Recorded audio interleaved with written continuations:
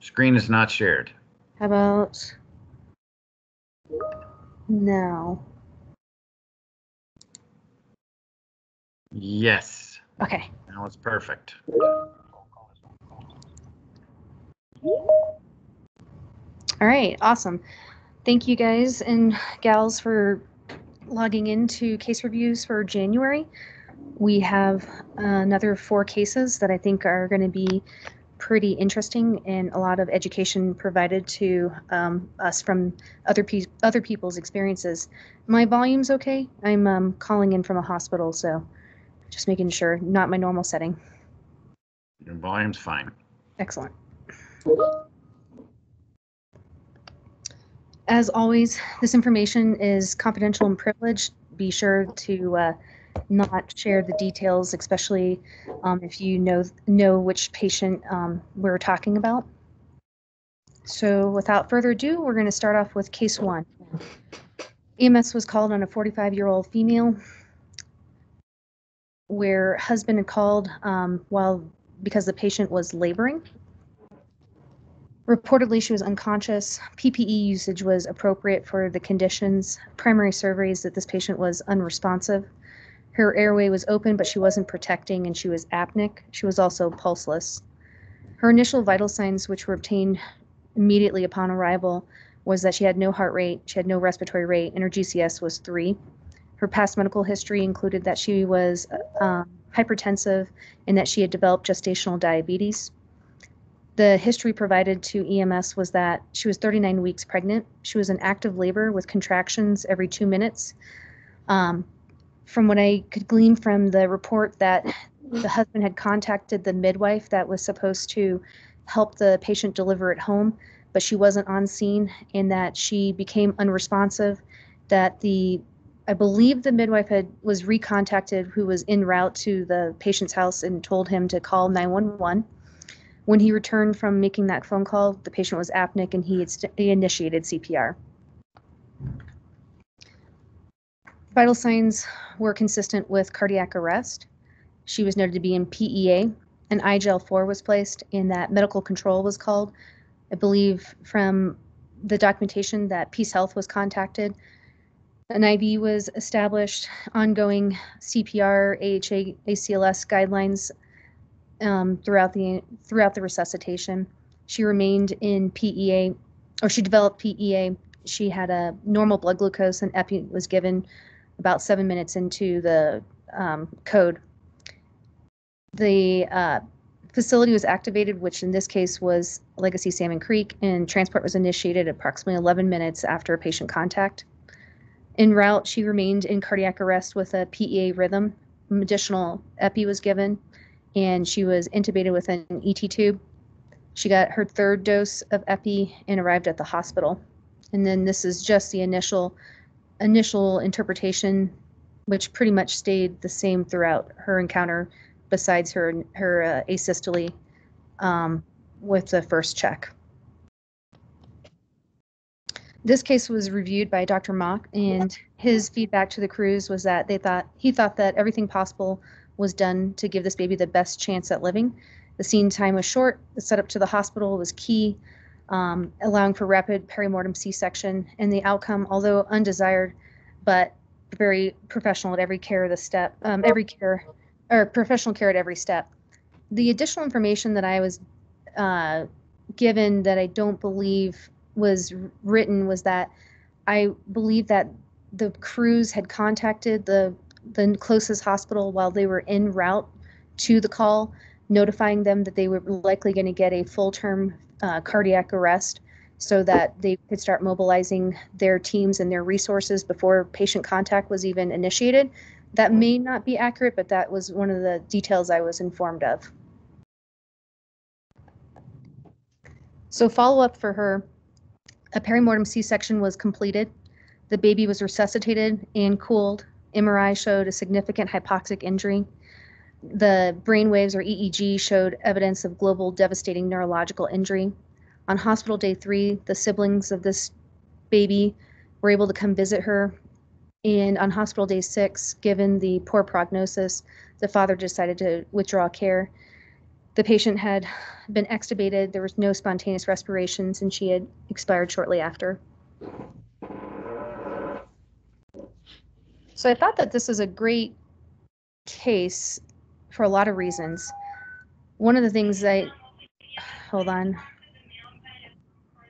Sorry, I'm also in a hospital next to my other EMS crews that have their radio on, so I apologize for the background noise.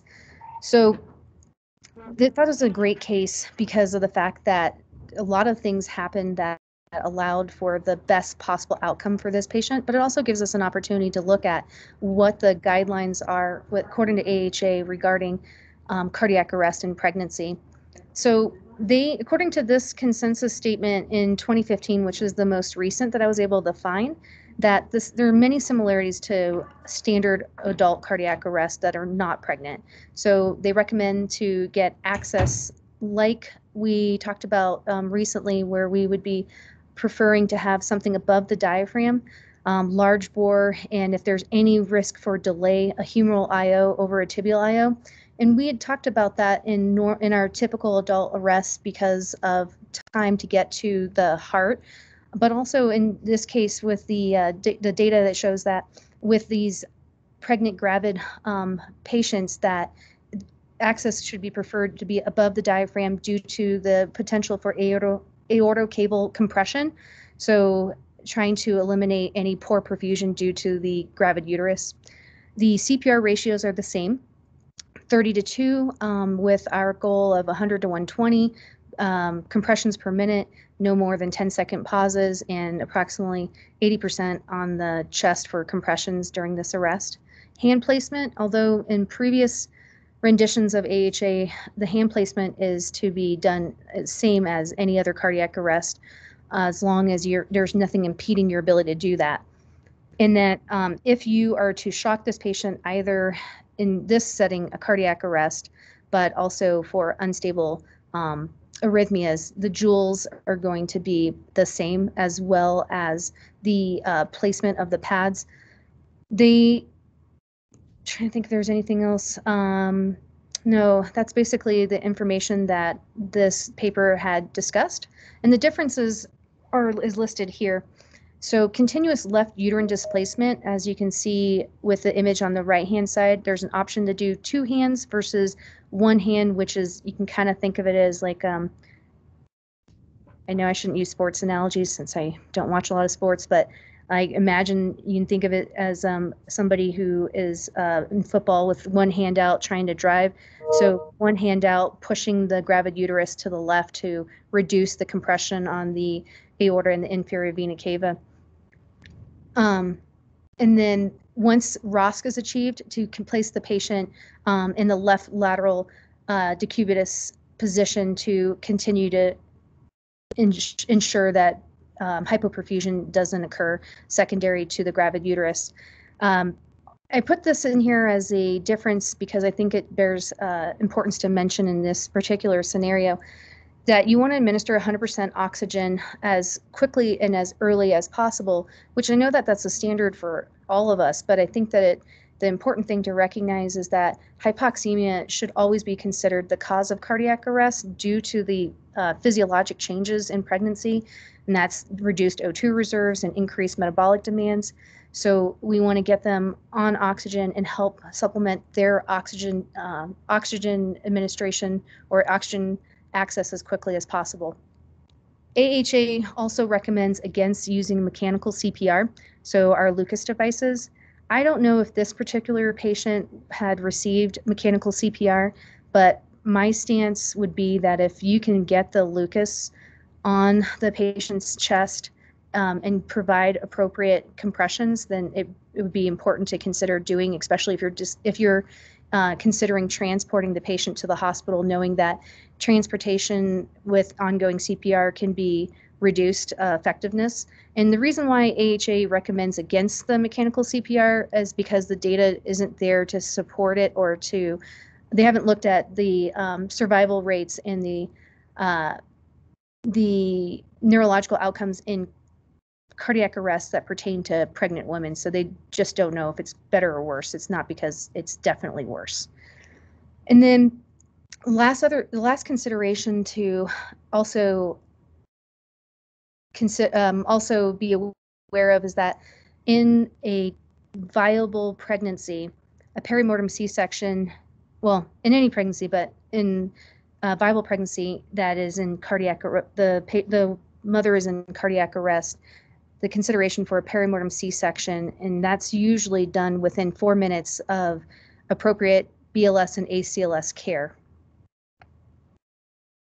So this is not something that our EMS providers would be doing, but this would be something to consider for the ultimate disposition of the patient to the hospital, or if we have an EMS doc on scene, or an EMS doc available. In some institutions that an EMS doc is available by radio and they can rendezvous, or if they're listening to the radio, show up on these scenes. But the two important things for us to consider or to think about when we're thinking that a patient may warrant a perimortem C-section is the numbers 24 and 4.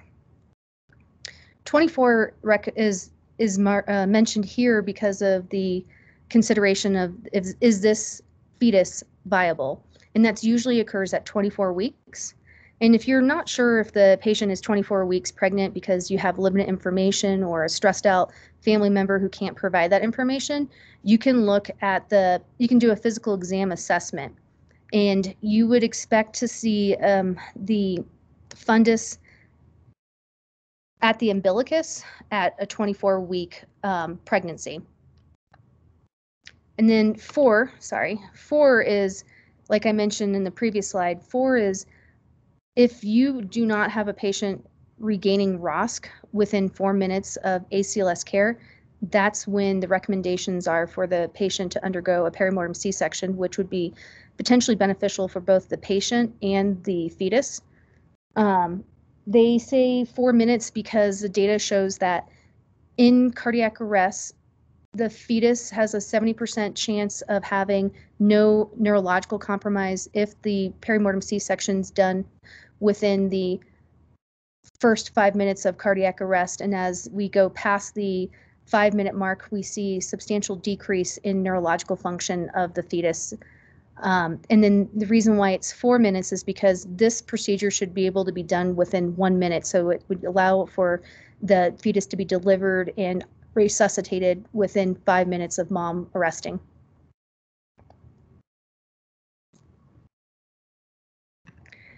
And not that, An open fire. Sorry.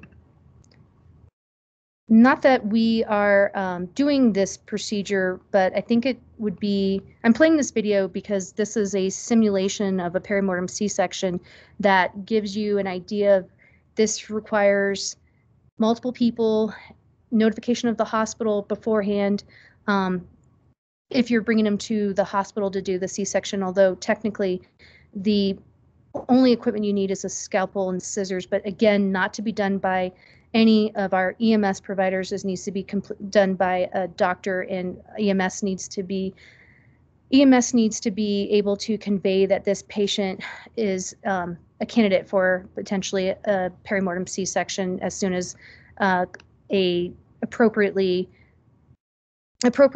provider is available to do it.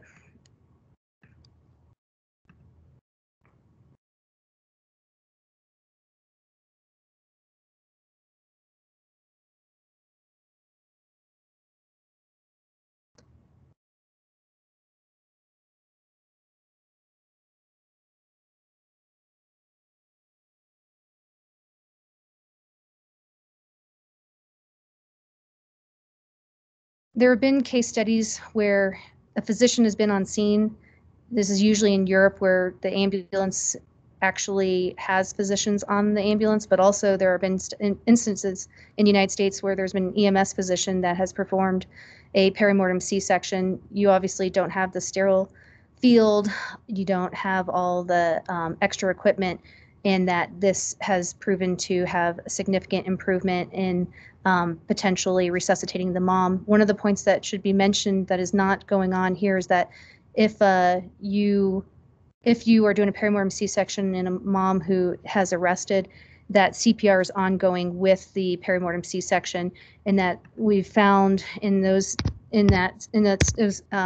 cases and also in those studies that the chances of mom getting ROSC after delivery of the fetus is usually immediate if that's likely to happen.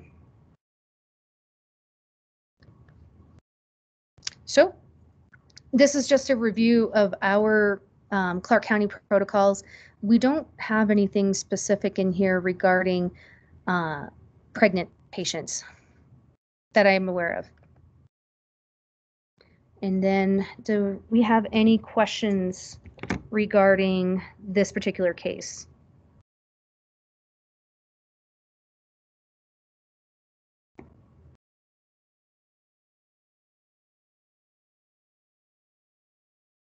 I'm assuming no.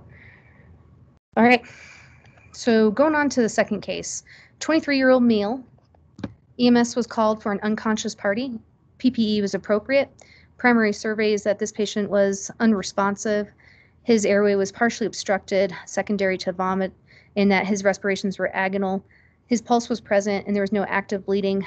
Vital signs obtained immediately after patient contact were noted for a heart rate of approximately 130 and a respiratory rate of 24 agonal with a GCS of 3.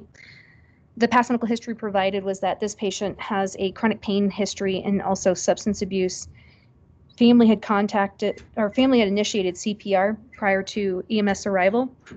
EMS documented that the patient scene was very chaotic and out of control, and that was primarily due to the family members. There was mention that there was possible opioid use prior to his arrest, and that the patient was found on the living room floor with ongoing CPR. Once EMS recognized that the patient had a pulse, they stopped bystander CPR. They initiated suction, and they started to ventilate him. They trialed 2 milligrams of intranasal Narcan, and they placed an eye gel when he didn't respond to that.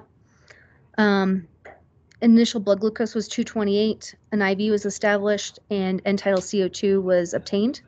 They again tried another 2 milligrams of IV Narcan, still no response. He had continuous vomiting. As the paramedics were mentioning to me that this patient with the eye gel in place, when they took the bag valve mask off, that the vomit was coming out of the eye gel in the same fashion as a geyser shooting across the room. They went ahead and did everything they could to pre-oxygenate him for intubation, and they RSI'd him. They attempted to intubate initially through placing an ET tube through the eye gel, so blind intubation. That was unsuccessful. They again tried with video, which was unsuccessful, and then they again tried with DL, and they were able to appropriately intubate the patient and confirm the ET tube placement. Suction was continued despite the airway being secured, and he lost IV access during transport. An IO was placed, and he was sedated a little on the longer side, to the point where they ended up having to give him ketamine because of the fact that he was now becoming agitated and trying to pull for the tube. Hold on one second.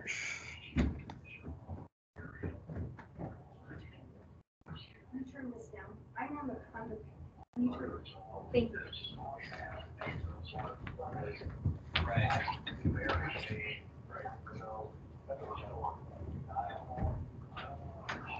I apologize for that. So the good in this case is that reversible causes were identified immediately and initially. Aggressive airway management was pursued, and PPE was appropriate. There was no documentation of a HEPA filter, and then maybe earlier post-intubation sedation would have prevented having to escalate sedation for him, but it worked out in the end. So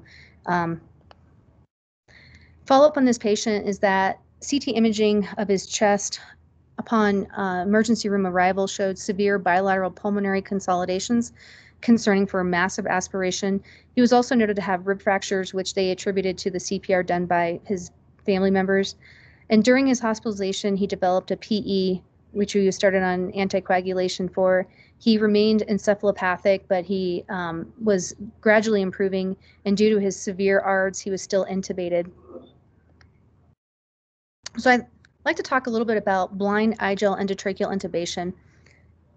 Ideally, we would like to intubate with RSI and with video laryngoscopy, but when we find ourselves having problems with intubating in our standard fashion, we always have the backup of a supraglottic airway. But we might, in particular cases like this, a supraglottic airway may not be appropriate or adequate enough to continue to adequately ventilate a patient. So what I would say is that ideally we would have fiber optic capability to intubate through the i-gel, but when we don't, such as in a pre-hospital setting, there are certain situations like this one where blind intubation should be considered if all other measures are unsuccessful, because blind intubation, according to studies, show a success rate anywhere from 50 to 97% with the use of an i-gel. So I would say if we're going to be attempting blind i-gel endotracheal intubation, that there are certain maneuvers that might improve your odds of success. So inserting the i-gel, like the recommendation from the manufacturer, which is the sniffing morning air position, lubricating the ET tube copiously. I think if the patient is having massive vomiting, that probably is lubricated, don't need to add additional. And then the picture up here in the upper right shows an ET tube placed through the i-gel, and you can see that the bevel of the ET tube is faced in a position that should prevent it from impinging on the glottic structures. So if you can try to advance the ET tube through the i-gel like that, then the odds are likely that you have a better chance of being successful. But if you find any difficulty with passing the ET tube, like any kind of resistance, they recommend rotating the ET tube approximately 90 degrees counterclockwise to try to get to that position. And if you're having any difficulties, or if you want to start with, you can try external laryngeal manipulation. And then the recommendations is that you want to use an ET tube, use the i-gel size +3. So you could go down a tube size to try to improve your odds of passing an ET tube. And when you do pass it, you're placing it all the way until the ET tube is hubbed in the i-gel. I would not recommend taking out the i-gel at that point. If you're successful, leave it in place. It also works as a bite block. One of the things, and then how do you know if it's successful? You're looking for chest rise with ventilation and continuous end-tidal CO2. Of the studies that I was reviewing for this presentation, none of them talked about using a bougie. So given that information, I would say just a blind ET tube, no bougie, unless you have the ability to do fiber optic, which is more in the hospital, is for all that I know, all in the hospital setting. This is a video. Bimanual laryngoscopy involves reaching around the patient's neck with your right hand and applying pressure on the thyroid cartilage. This simple and fast maneuver does two important things. First, the opposing forces of the blade tip and external manipulation drive the tip of the curved blade fully into the vallecula, causing effective epiglottis elevation. Second, it pushes the larynx backward into better alignment with the laryngoscopist's line of sight. Bimanual laryngoscopy, or ELM, is not cricoid pressure. Cricoid pressure is done by an assistant to prevent passive regurgitation of stomach contents in high-risk aspiration situations. Bimanual laryngoscopy is deliberately done to improve laryngeal view. The goal is first-pass success and avoiding episodes of bag mask ventilation. Fine movements of the blade tip at the vallecula and subtle changes in pressure and direction of force can cause dramatic differences in laryngeal exposure. Bimanual laryngoscopy is about connecting these fine movements at the anterior neck with direct observation of laryngeal view. After the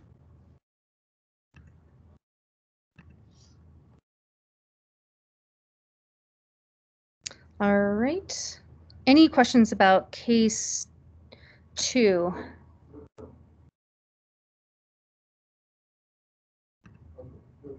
Thought I heard some.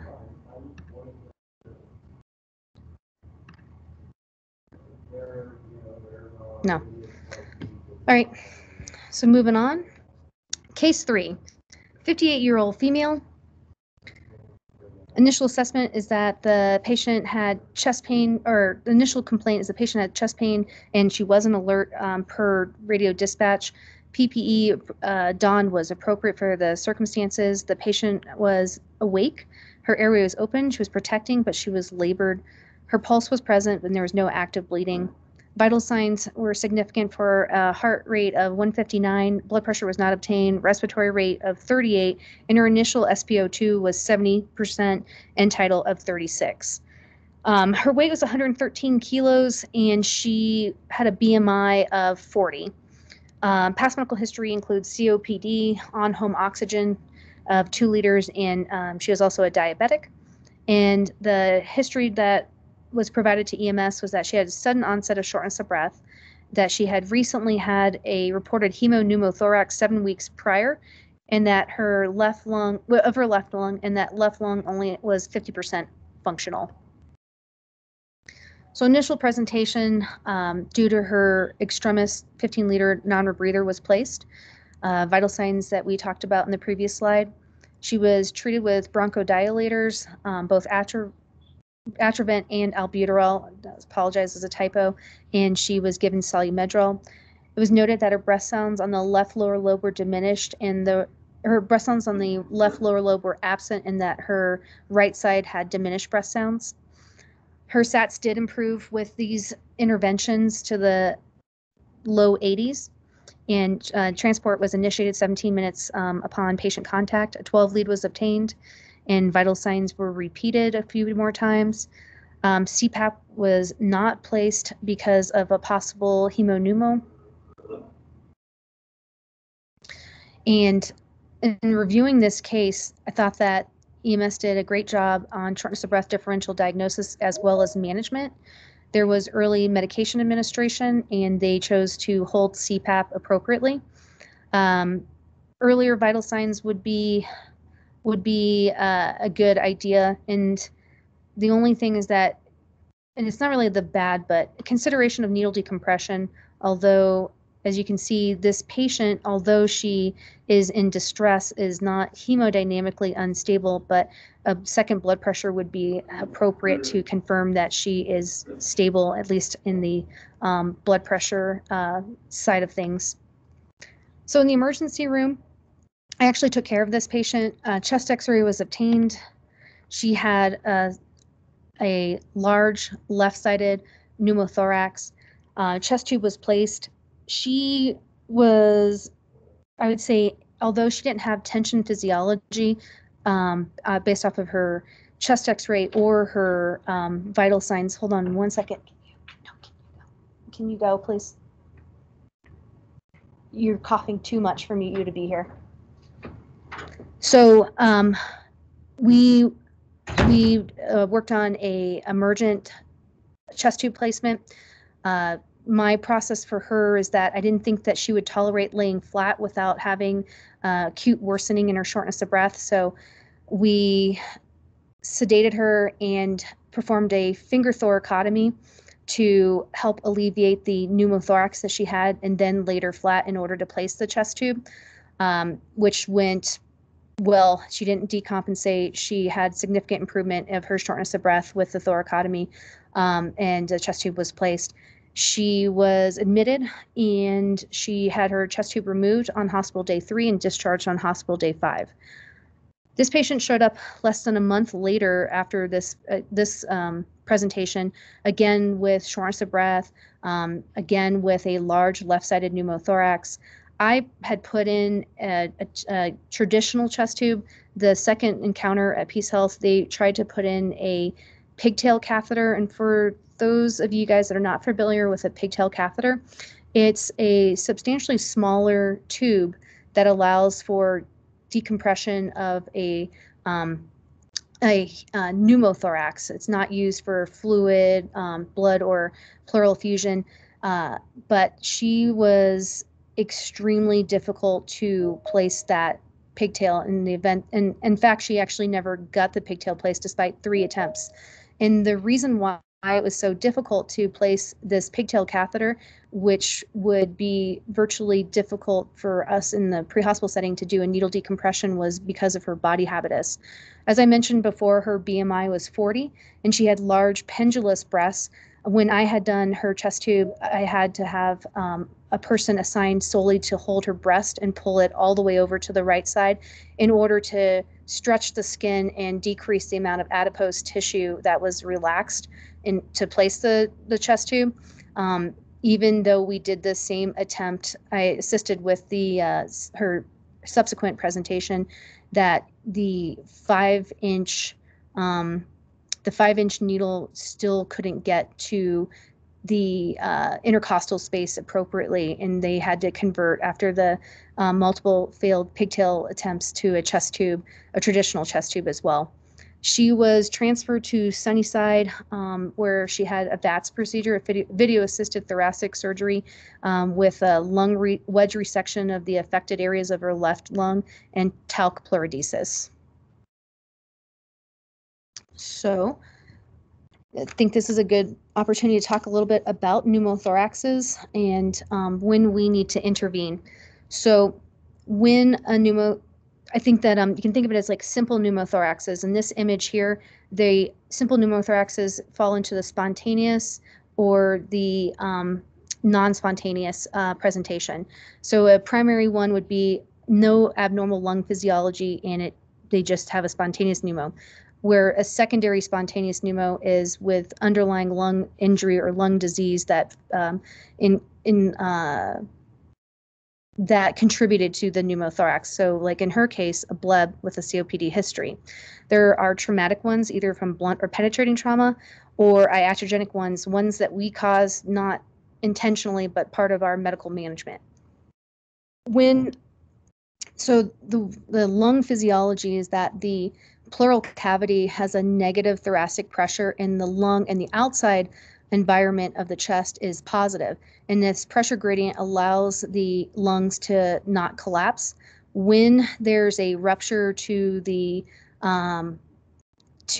either the pleural or parietal or visceral pleura, that allows for air to escape into this pleural space and not evacuate. So as we continue to ventilate either the patient or positive pressure ventilation, more air gets trapped in that pleural space, causing that negative thoracic pressure to lose its pressure gradient and become more positive, and increasing the pressure on the lung, compressing it to the point where it can completely compress it and potentially cause it to shift to the unaffected side, compressing the blood vessels in the mediastinum and in the as well as the heart. And then the increased intrathoracic pressure decreases the venous return to the heart as well. So kind of multiple factors making this substantially worse. Patients with a pneumothorax aren't always symptomatic. They can be asymptomatic, but those are usually small pneumothoraxes, we're just saying pneumothoraxes, where if they do become symptomatic, they're usually complaining of pleuritic chest pain, shortness of breath, and your physical exam should key you in as well. Attention pneumothorax is the indication where we need, in the pre-hospital setting, to act upon this quickly. And they can have the same presentation as a pneumothorax plus the hemodynamic instability factor. So that's the things that we need to be looking for when we're looking at patients with a pneumothorax. Are they hemodynamically unstable? So you may see distended neck veins, you may see tracheal deviation, although that would be kind of a late finding if you're waiting for that to happen. You're looking for worsening hemodynamic trending. And say here it's a clinical diagnosis. Even in the hospital, we don't want to recognize a tension pneumo on a chest x-ray or a CT. We want to assess the patient, see the instability or that they're in cardiac arrest, and go straight to managing this quickly. And then I queried a couple of our EMS leaders. It looks like most of us have the ARS, and our one agency that uses just an angiocath, but this video next is a ARS video.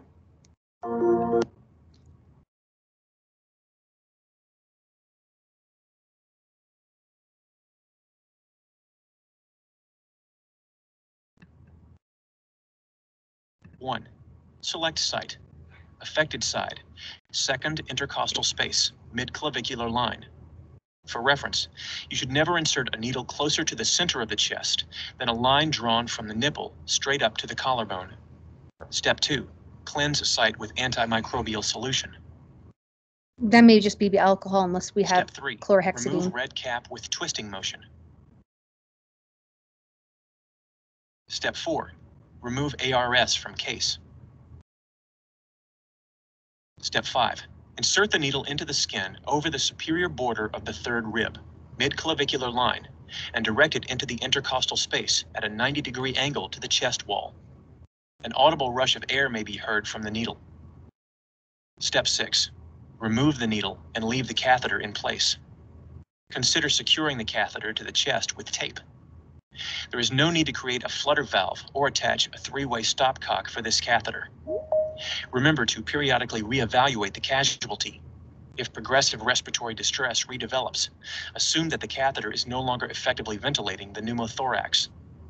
The rescuer may either attempt to flush the catheter with sterile saline or other sterile IV solution, or repeat the procedure with another ARS placed adjacent to the first ARS.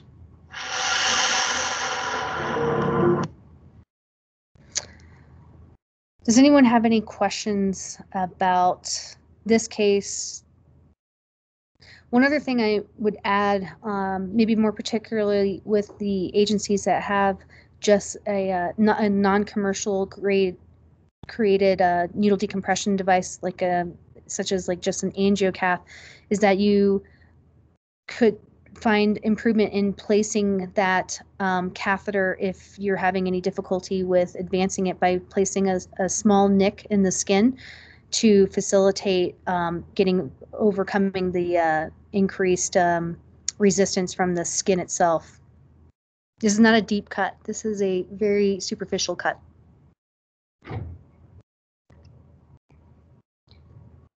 Mark, I'm not able to see the comments. Is there any comments before I move on? No comments. Okay.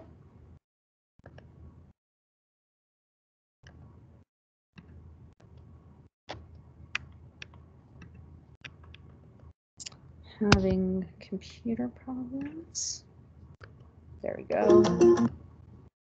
All right, so reviewing our protocols regarding this use of CPAP, the contraindication, which is absolute, would include a pneumothorax. And the reason why that it's an absolute contraindication is that positive pressure ventilation will speed up the progression of a simple pneumothorax to a tension pneumothorax. So really don't want to make this patient progressively worse and need to intervene quicker than we absolutely need to, or potentially go into cardiac arrest. Other contraindications would be for CPAP is respiratory arrest, agonal respiration, so anything that's ineffective ventilations, and any facial anomalies or facial trauma.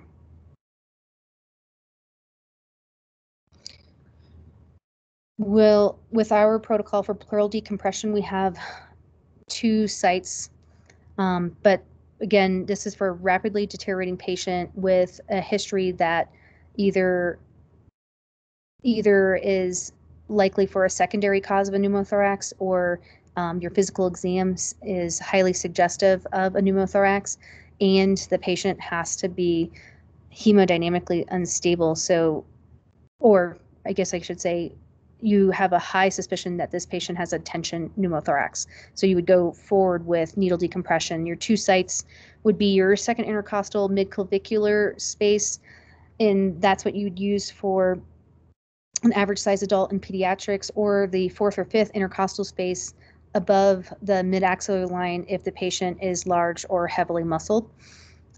If they're a skinny person, you can sometimes use the nipple as a guide to trying to palpate your anatomy. If they're not skinny, or if they have pendulous breasts, that will not be helpful. You'll be needling too low.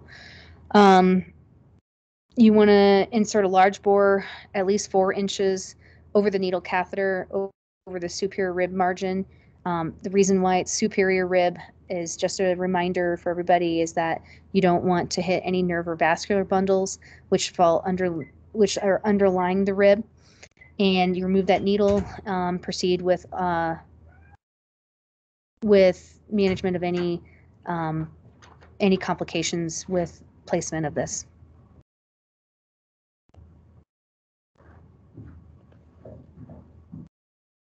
All right, so case 4, 64-year-old male. Chief complaint, shortness of breath. PPE was appropriate for the circumstances. The patient was found to be awake. His airway was open. He was protecting, but he was noted to be tachypnic. His pulse was present, and there was no active hemorrhage. Vital signs, which were a little delayed, showed that he had a heart rate of 92. He had a blood pressure of 164/58. Normal respiratory rate, GCS of 14, and documented an SpO2 of 97%. His past medical history includes diabetes, chronic kidney disease, on hemodialysis, high blood pressure, high cholesterol, and GERD. And the information provided to our EMS colleagues was that the patient was at a skilled nursing facility, and that when he awoke, he was short of breath. One of the nurses had checked his blood glucose, noting that it was 64. The nurse had treated him with a meter dose inhaler and gave him some orange juice. And the additional information provided was that this patient had missed dialysis 2 appointments secondary to his weakness. He was placed on a nasal cannula oxygen. An IV was established. A 12 lead was later obtained, and vital signs were repeated, largely unchanged from the initial. His repeat glucose at that time was 79, and he had multiple 12 leads, which were all consistent with the one I'll show you here shortly. Transport was initiated, and decision was made to treat for possible hyperkalemia with 1 gram of calcium gluconate. And I don't believe there was any repeat EKGs after that. So this is a pre-hospital EKG. You can see that he's not tachycardic or bradycardic, but he does look like there's conduction delay with a left bundle branch block and a 1st degree AV block.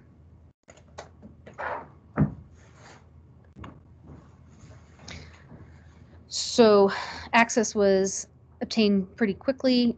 Index of suspicion for possible significant abnormalities such as electrolyte derangement was high. It was clear that this patient, although reported short of breath, was not in extremis and that there was something else going on.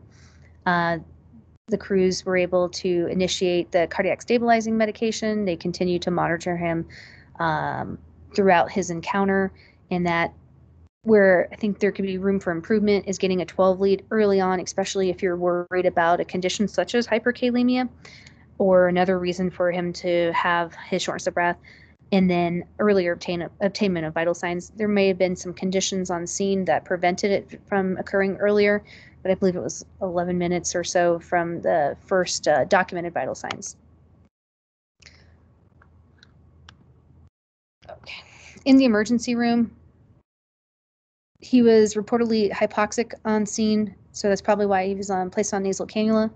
A 12 lead EKG was obtained, which was consistent with EMS had. We have the added luxury of comparing it to his old EKG from a few months earlier. So clearly he has significant conduction delays compared to the one that he presents with, as well as he has evidence to suggest that he might be hyperkalemic with his T waves. If you note on V4, that is V4, V5, I'd say V4 is pretty much another thing that you're looking at. Ideally, you'd be seeing peak T waves throughout, but given the combination of the PR prolongation, the QRS prolongation, and the missed dialysis, he was initiated on management of hyperkalemia prior to the labs returning. His potassium was 7.2.